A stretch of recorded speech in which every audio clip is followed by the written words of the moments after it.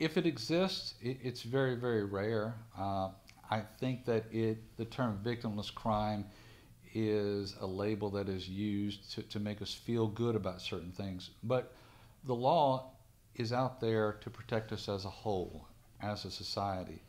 And I think that many times things that we think that are victimless crimes tend to be disproven. One of the examples that comes to my mind is jurisdictions and other states where there has been an advocacy for legalizing prostitution.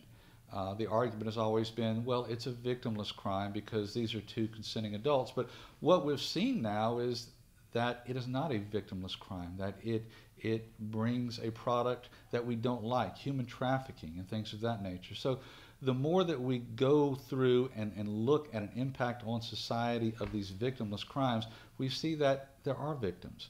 So I would suggest to you that that's a label that we shouldn't throw around with a lot of ease. I think society as a whole tends to be the victim, and we need to highly scrutinize any activity that we think doesn't harm the individual. We need to look at our community and safeguard our community.